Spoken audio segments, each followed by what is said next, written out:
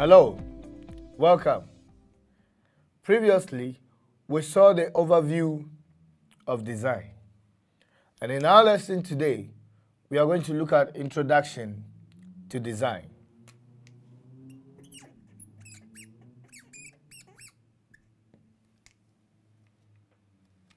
At the end of this lesson, students will be able to state the meaning of design and know how and why design is created. First of all, what is design?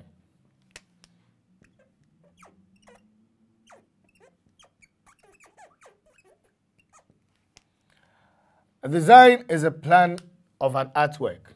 The key word, plan, artwork.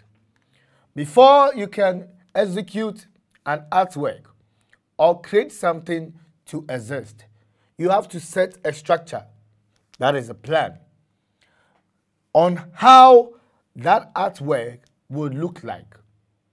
Maybe the length of it, the weight of it, certain things you need to put in place. That is why we say a design is a plan of an artwork. For instance, the aeroplane. Before one can create the aeroplane, he needs to set a structure, how it has to look like, the length of it, the weight of it, the tires, the wings. That is what we call the plan of an artwork. Now, why do we design?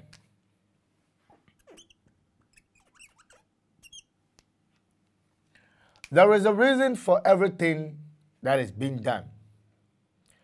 And the reason why we design, first, we design to serve, for the design to serve as a guideline. So it serves as a guide. For man not to go out of context on the artwork to be created, he set the plan, and the plan serves him as a guide. So we say that design serves as a guide to the artist. Design also saves time. If one has not set a plan of what he is about to execute, much time is being wasted because one way or the other, he will move out of context, fixing things which are not needed to be in the design.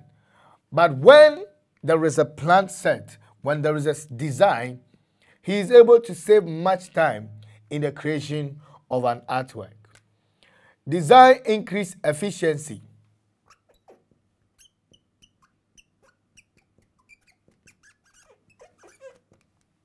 If you have not planned to work, you work in vain, or your work becomes a vain work. So when you set a plan, you see that you are able to work efficiently. You are able to be productive. And that is how design helps a designer. So that he will be able to be efficient in work, perfection in work.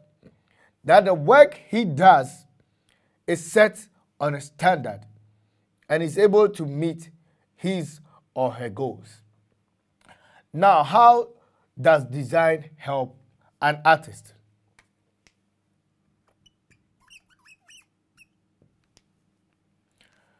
A design helps an artist to work creatively and intelligently.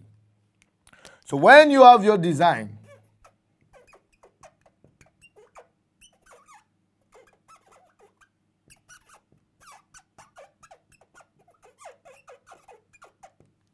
whenever you have your design, because you have set on a structure, all you need for your artwork, you come out of your shells of creativity and your intelligence to execute the plan of the artwork. That is why we say that it helps the designer or the artist to work creatively and intelligently. Design also helps the artist to develop confidence and competence in imagination and creativity. Confidence and competence.